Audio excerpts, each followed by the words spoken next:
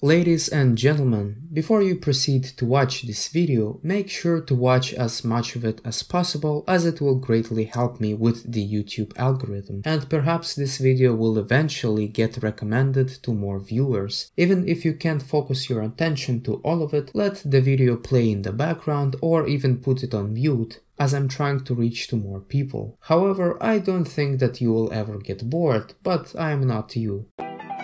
What's poppin'? Brand new whip, just hopped in. I got options. I can pass that bitch like Stockton.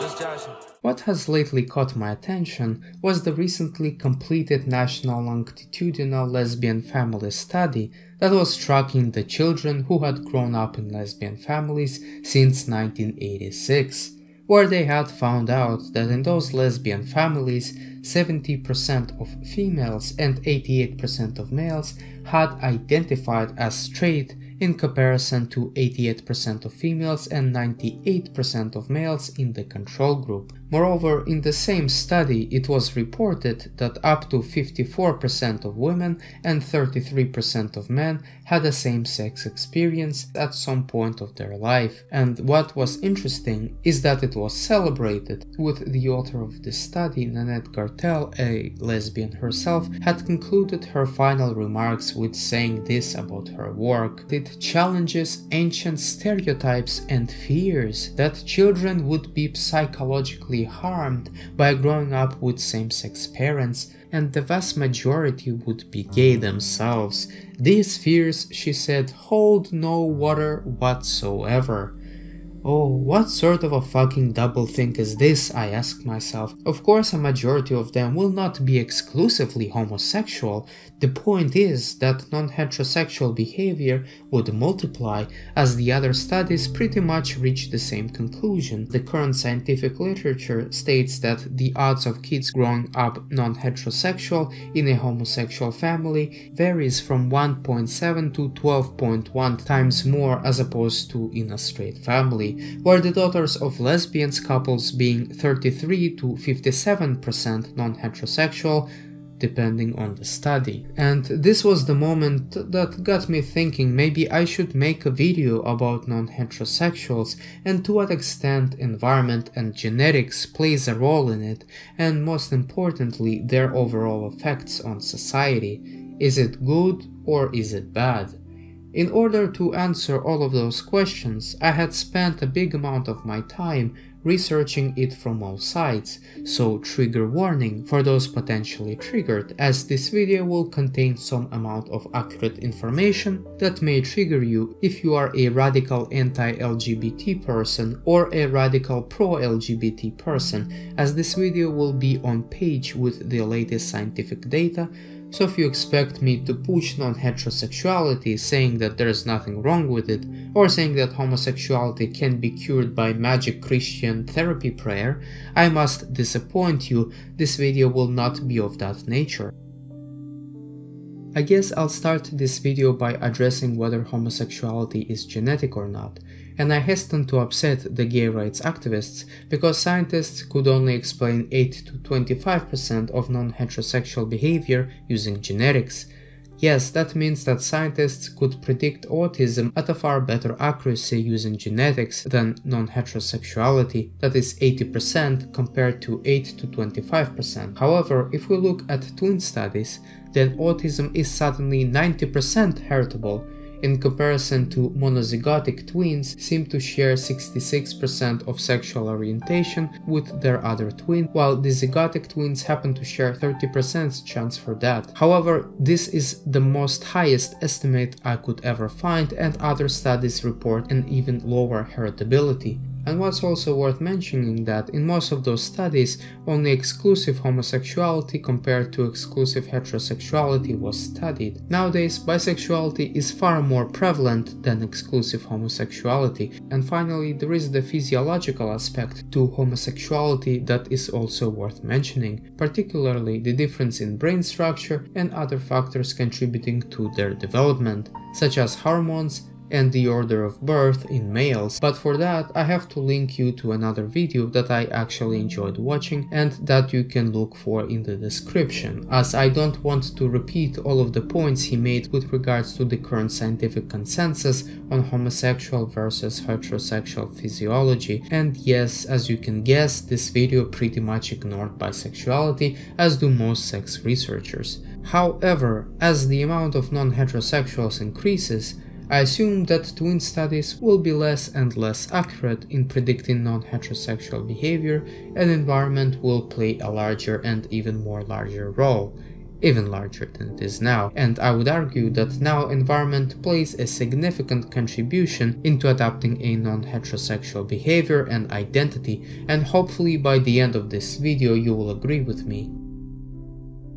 But before that, it is important to apprehend the complexity of a sexual attraction that you can guess differs by sex. Men are more aroused by a gender of a sexual actor, while women are aroused primarily by sexual activities performed by actors. In the following study, it was found out that lesbian women's genital responses responded heavier when watching female-on-female sexual intercourse, while straight women's genital responses did not discriminate based on sex and responded equally to male and female sexual stimuli. Male genital responses, however, were consistent with their sexual orientation. You might naturally conclude that women are all naturally bisexual, but you would be wrong. Women simply get aroused differently and to many things, including situations, previous interactions, and smell.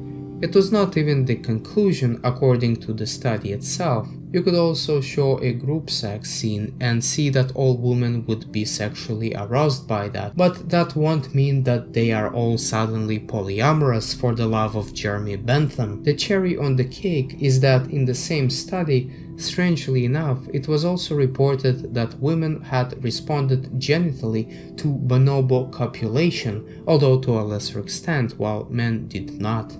Which is to say that men's and women's sexuality is very different, and especially when it comes to sexual fantasies and arousal. In a survey titled "What exactly is an unusual sexual fantasy?" the extreme differences were that women had fantasized more of their own gender than men did, not to mention that 56% of them had fantasized about orgies involving people of different sexes, while only 16% of men did. On the other hand, 57% of men had fantasized about having sex with someone much younger, while only 18% of women had, which can be easily explained by the evolutionary theory since younger women are fertile women. But I have decided to study it even deeper, and unfortunately there has been little research done on that topic, but here's what I've gathered. According to a research paper I found on Science Direct, 25% of adult men had the same amount of sexual arousal when looking at pedophilic material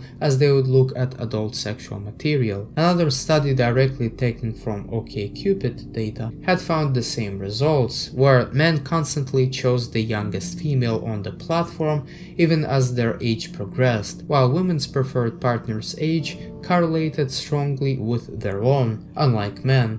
For those of you who are shocked to find that, don't be, as if you look at history and cultures of primitive people, then those patterns of attraction will be easily identified by you. Not to mention that it's perfectly explained by evolutionary psychology and exists in the animal kingdom, as attraction does not mean action, not to mention an entire identity. What, however, also stems from that is that sexual orientation has an effect on sexual attraction to minors, as Michael Bailey and Kevin Sue have found out that bisexuals are more likely to be attracted to children than heterosexuals, which is nothing new, as it is a known fact that 33% of boys were molested by grown men, while in some places, the Catholic Church, this number is even higher. And what's funny is that gay activists like to brush this little inconvenient fact aside by saying that either majority of male-on-male child molesters were married to their wives, therefore are heterosexuals somehow, or they say that homosexuality is defined as an attraction to the same sex, while pedophilia is defined by an attraction to minors regardless of sex.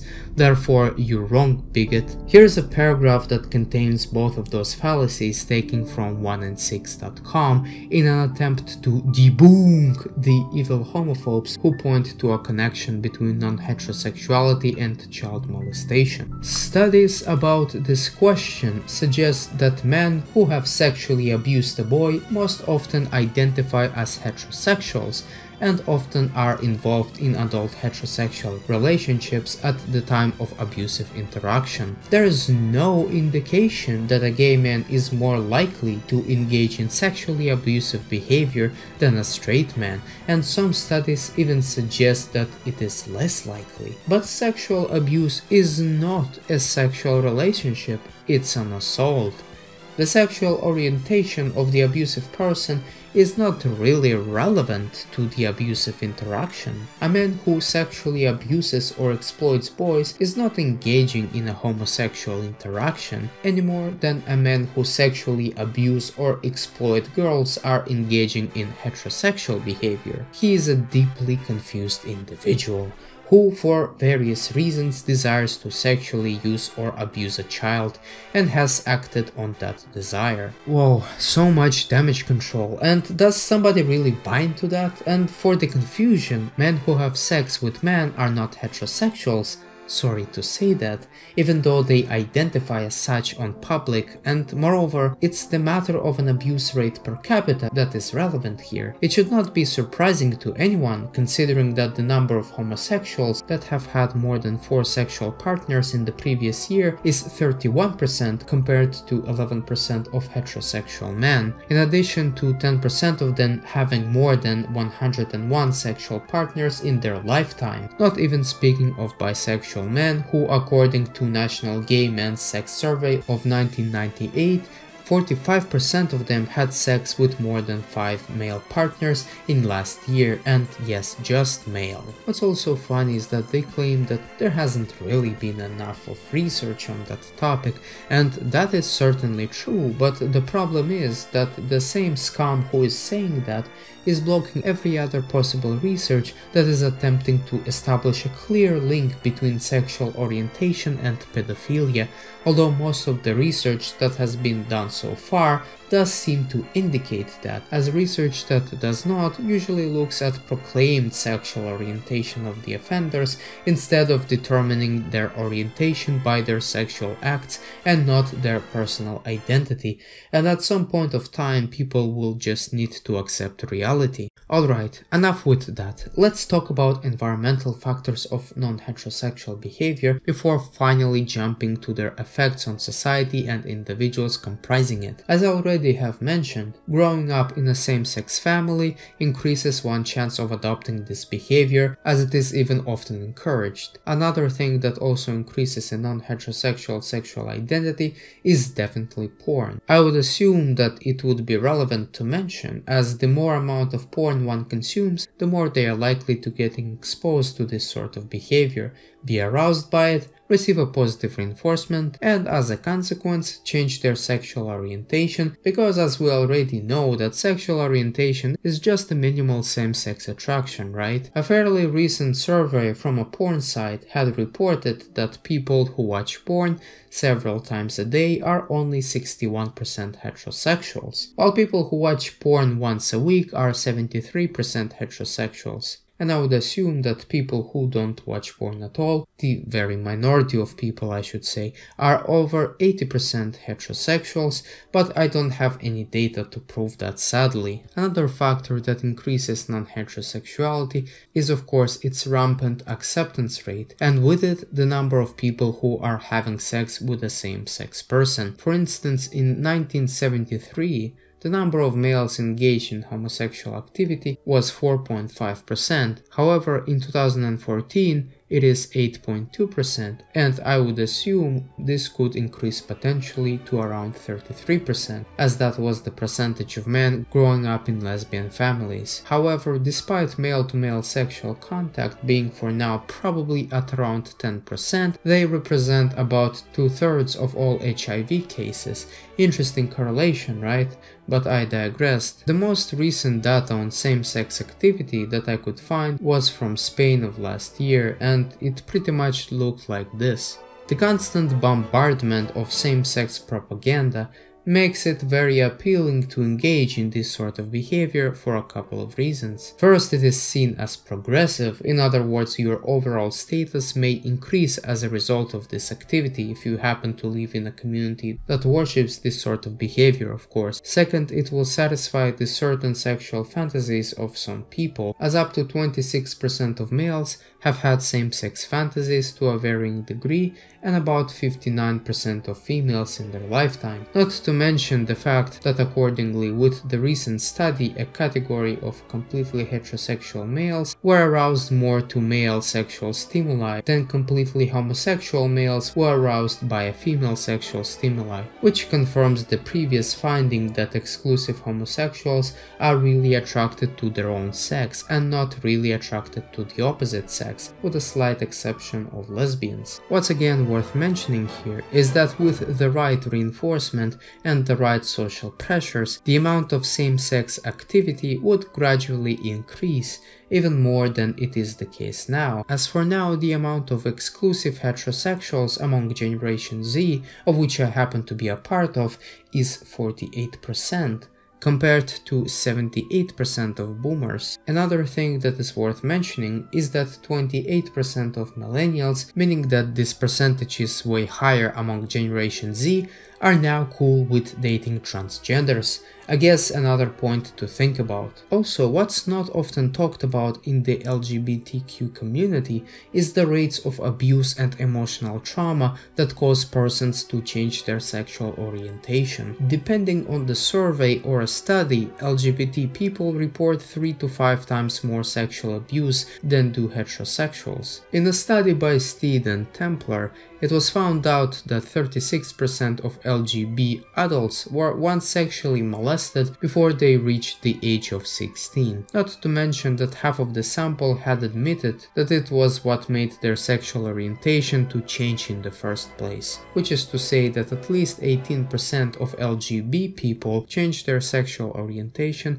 as a result of sexual abuse committed towards them. But those numbers are probably higher, since it is a known fact that most of LGBTs don't believe that their sexuality was changed as a result of an abuse. Moreover, in a very recent study, it was reported that boys with a history of maltreatment were significantly more likely to be non-heterosexuals than boys without. What's also worth mentioning with regards to the environment is sexual fluidity or sexual flexibility. A similar word you may look for is gay until graduation or gay for the stay. In other words, the sexuality of a person changes as a result of the environment, and the most common type of an environment that would cause this change to happen, at least temporarily, is porn and jail. In a 2001 female jail survey, the number of prior to incarceration lesbians and bisexuals was 36%.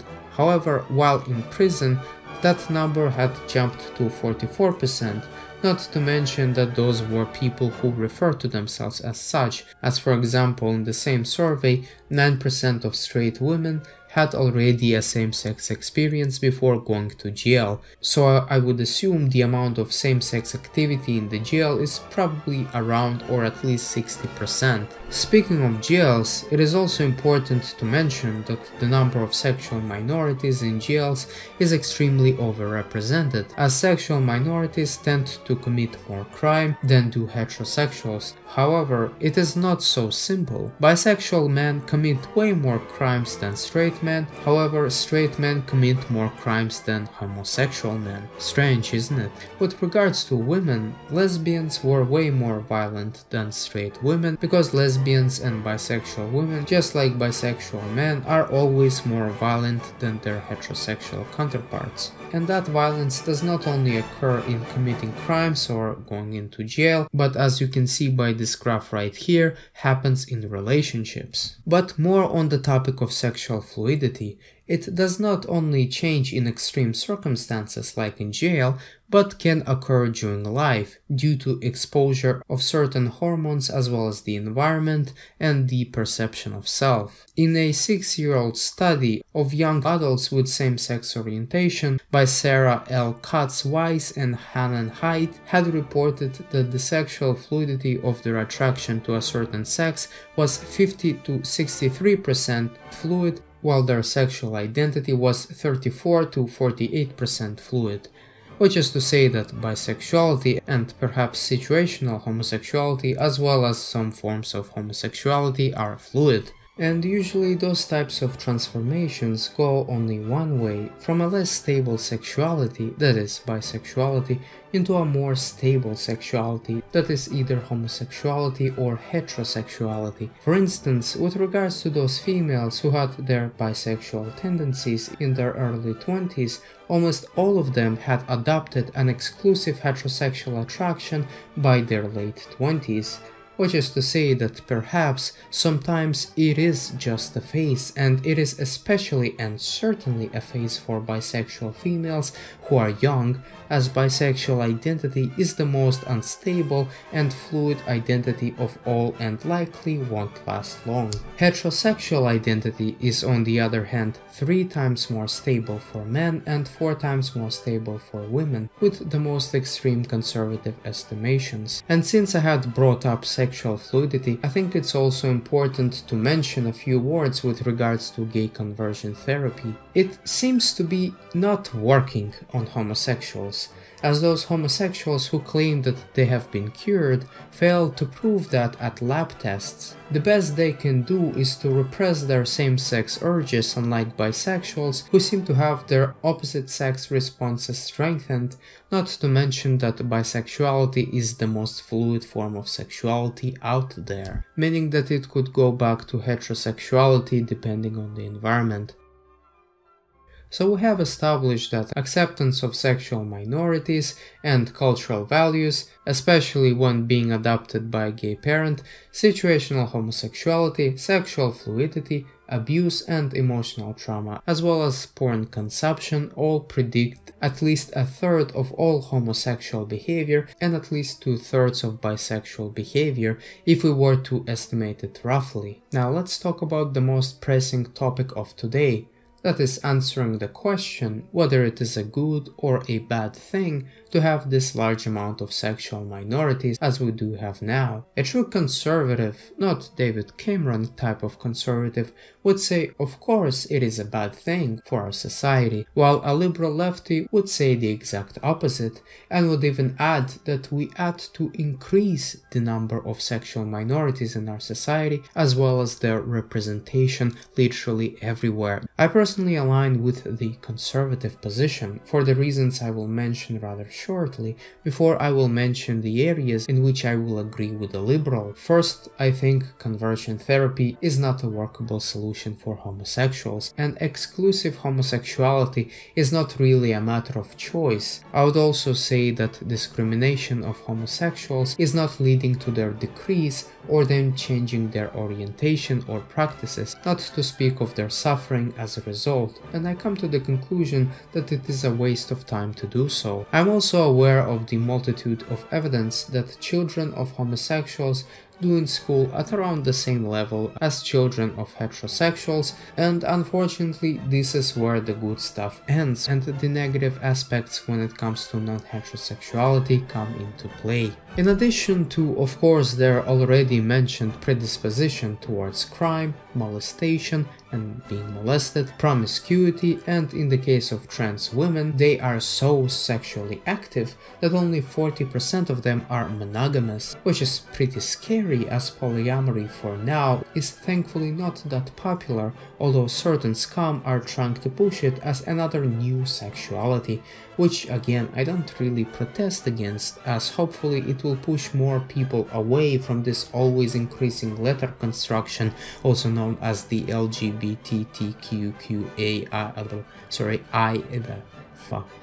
whatever. Unfortunately, unlike promiscuity, I could not find any studies on polyamory with regards to levels of depression they experience, as well as the quality of their marriages and etc. But I'm willing to bet money on it that it's going to be even worse than in promiscuity. And I'm not in any way surprised that it is transgender women that are very into this polyamory thing. And since I had mentioned marriages, yes, lesbian marriages suck, as they don't last very long, unlike gay male marriages and straight marriages, but I assume partially it has to do with women than lesbians. But there is one point to mention with regards to gay relationships. 52% of gay and bisexual men had reported cheating on their partners. Also, it's very worth mentioning that according to homosexuals, anal sex was considered a form of cheating only in 79% of the cases, while blowjobs in 76% of the cases. So I just wanted to point that out here. I guess some people are really living this polyamorous dream, and the amount of cheating they do is probably higher than 65%. Knowing that, moreover, a large amount of cheaters had contracted STIs, and more than a third of them did not even inform their partners of that. But maybe they just enjoy that lifestyle. Who am I to judge, right? Or do they? According to mentalhealth.net, they are struggling with depression and mental illnesses. And funnily enough, those who are depressed the most are actually the groups that's supposed to be not oppressed the most in the LGBT community, bisexuals, that is, young bisexuals, as opposed to old male homosexuals, as one would assume. And even though homosexuality is accepted by around 85% of Gen Z Americans, 47% of bisexuals seem to be at risk of a depression, while straight population of their age is only 16% at a risk of depression. And don't get me wrong, the discrimination does indeed contribute to their overall depression rates, and more of that you can learn at healthyliferecovery.com, but it is also true that it happens at a far lesser rate than it was 20 years ago, let's say, or 40 years ago, but the depression rate doesn't seem to go away. What if I were to tell you that discrimination is not the biggest factor for them anymore? In a 2007 study, when controlled for discrimination, the researchers had found out that LGBT individuals experienced more major discrimination and reported worse mental health than heterosexuals. But discrimination did not account for this disparity. Future research should explore additional forms of discrimination and additional stressors associated with minority sexual orientation that may account for the disparity. In a 2011 study, however, published by Cambridge University, finally revealed that missing link that last study could not report, and I quote, "Genetic factors accounted for a majority, that is 60%, of the correlation between sexual orientation and depression. In addition, childhood sexual abuse and risky family environment were significant predictors of both sexual orientation and depression, further contributing to their correlation." Another study had confirmed a similar pattern, and I quote, "We found significant genetic correlation between sexual orientation and both neuroticism and psychoticism, but no corresponding environmental correlations suggesting that if there is a common cause for both non-heterosexuality and psychiatric vulnerability, it is likely to have a genetic basis rather than an environmental basis." So it seems that genetic factors, in addition to discrimination and sexual abuse, can predict higher levels of depression among LGBTQ individuals. I would also go and say that discrimination is surely not the biggest factor of a higher depression rate among Gen Z sexual minorities anymore, as it seems that no matter how accepting we are of them as a society, their depression just does not seem to go away. and it's due to several factors which include genetics, as we have discussed, but also their lifestyles that I'm going to talk about now. In addition to their promiscuous behavior and increasingly polyamorous lifestyle, levels of crime, mental illnesses, and abuse, they also happen to be drug addicts. According to addictioncenter.com, 20 to 30% of the LGBT community abuse substances, while population as a whole does that at a rate of 9%. And let's not forget that population as a whole includes the LGBT community in it. Moreover, they are twice as likely to use tobacco than straight people, 3.5 times more likely to smoke marijuana, 9.5 times more likely to resort to heroin, and 12.2 times more likely to use amphetamines. And of course, discrimination does play a role to it, and I don't deny that, but guess what? Discrimination plays no role in their promiscuous, infidel, and polyamorous behavior, and I would assume the usage of drugs is done for the same impulsive and let's have some fun reasons as their decision to be polyamorous and cheat on their partners. What's funny and sad at the same time is that the most engaged in drug usage people are the same let's have some fun people that are mostly heterosexuals, lesbians, and bisexuals. In other words, people who have little self-control and would prefer to have short-term pleasures in favor of long-term gains and stability. What's also worth mentioning is that literal pro-gay publications are advising bisexual and homosexual men to stop having so much sex, as a lot of HIV and other STDs were spread as a result of it. And it is time to say rather bluntly that bisexuals are just way hornier than any other sexuality, and their bisexual behavior could be possibly explained by that. In the male bisexuality study, those who ranked 2 to 3 on Kinsey's score, that is mostly heterosexuals and equally attracted to both sexes categories, had the most amount of genital arousal when viewing less arousing sex, and it should not surprise anyone that the more porn one watches, the more they are likely to become bisexual.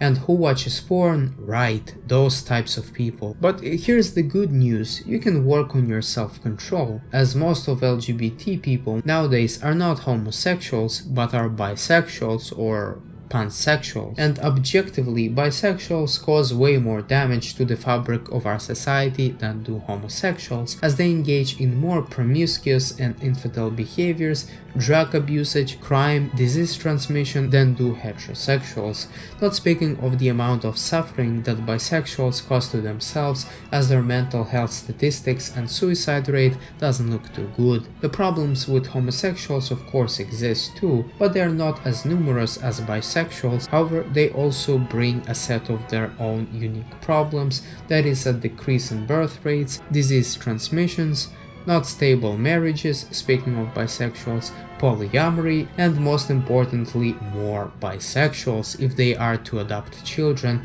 which is probably the worst thing that they could possibly bring.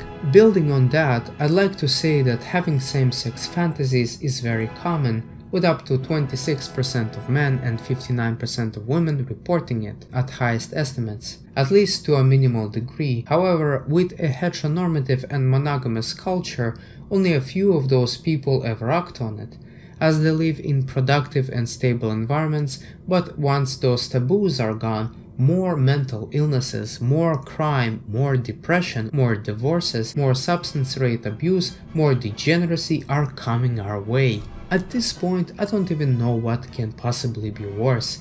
An increase in the amount of bisexuals, an increase in the amount of transgenders, which is literally infertility, an increase in acceptance of polyamory, an increase in acceptance of pedophilia, you name it, the stable foundations of our social and sexual culture are collapsing right in front of our eyes. And replaced with what exactly? Mental illnesses and pride in one's sexual orientation, or even one's mental illness instead of one's country? How often do you see the younger generation putting their country's flag on their profile picture in comparison to LGBT, trans, or some other wacky trendy flag? How could one imagine imagine that something as ridiculous as sexual preferences would once become not only an ideological identity that would trump the identity of their own people or country, but also a counter-identity that defines itself in opposition towards our way of life. How often do you see all those white LGBTQ people paying a tribute to their people, culture, religion, or even their country? Not very often, right? Instead, they pledge their loyalty to the LGBT ideology, making their identity dangerous for the society if we look at it through a utilitarian lens. Let's face it, the LGBTQ movement is not willing to stop growing. It is willing to cuck all the major corporations as well as all members of our society into conforming to them and supporting them over other people. This type of tribalism, I would argue, is plain stupid, especially when it is branded in opposition towards what they call heteronormativity. If we look at it from a perspective of a group selection strategy, then this is incredibly damaging to our survival. Now, I'd like to focus your attention by making a very strong case with regards to monogamous heteronormativity that will be in an ironic matter, but you should understand where I'm going with it. Marriage is still an oppressive institution.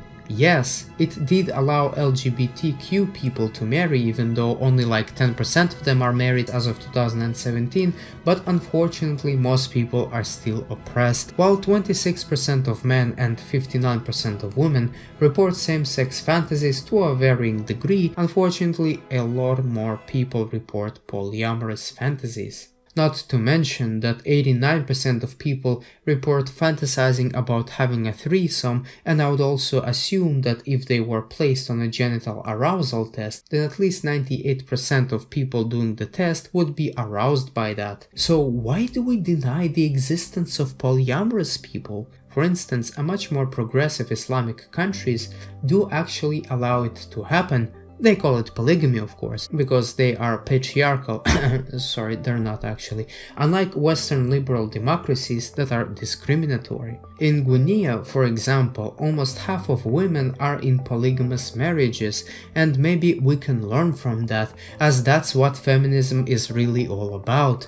And thankfully, we are making progress, as the social attitudes towards polyamory improve with time, as more and more brave and stunning articles defending it are being published, and it looks like someday we will become as progressive as Muslim countries with regards to polyamory at least. Alright, with that, do you see where I'm going?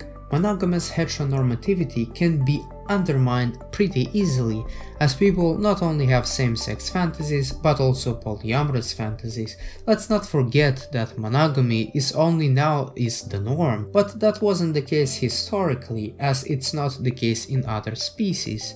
It is said that among mammals, just 9% of species are monogamous, among primates just 29%, and humans diverse lot. But before the evil Western imperialism, 83% of indigenous societies were polygamous, 16% were monogamous, and 1% polyandrous. This could easily be undermined with more sexual freedoms, and people are pushing for it. And honestly speaking, there isn't really an element of homophobia in other animals as it exists in humans. It takes a special amount of intellect to come up with it, as most of homophobia brought to the world was brought with the West. The West coming up with monogamy and enforcing it on other societies was an intellectual breakthrough of its own too, as it improved the social cohesion that still in the 2021 holds our society together. The most primitive and backwards people usually were the most sexually liberated historically.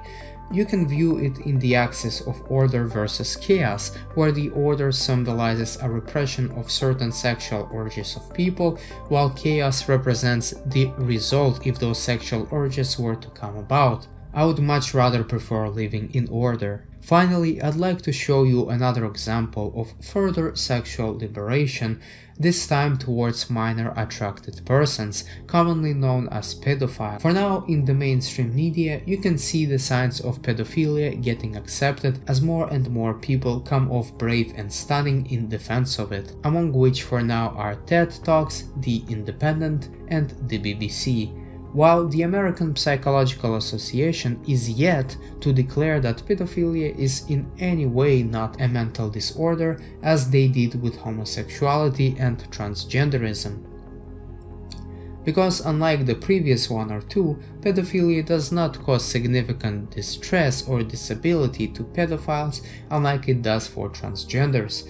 And yeah, pedophiles are also denied their right to existence because sex with underage person is prohibited, not even speaking of marriage, but yet again the Muslims are way ahead of us. So my ultimate thought for today is that heteronormativity is good, same-sex attraction is common and usually not dominant, unless one thinks of it around the same rate as of opposite sex or even higher. Bisexuality is not stable and can be put away with half of the cases. The rise of LGBTQ ideology and the amount of people identifying as such is terrible for our society for the reasons that I had mentioned previously. But most importantly, it had allowed people to push the boundaries even further with potentially deconstructing the institution of marriage, sex, or gender that had probably already occurred, a return to polyamory, which in practice is really polygamy, and perhaps even maximal sexual liberation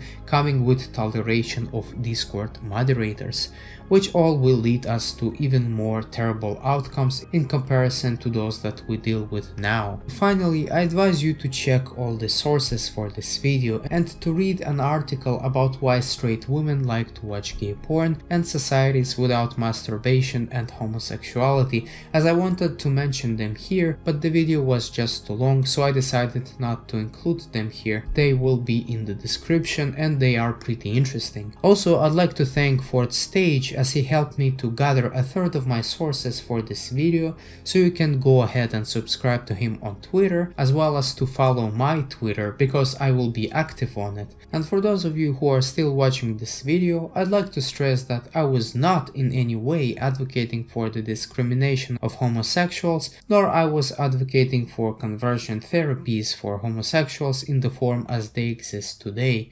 I was more talking about the social consequences of those behaviors being prevalent and why they are worse than heteronormative behaviors. And that was pretty much it for today. Thank you so much for watching.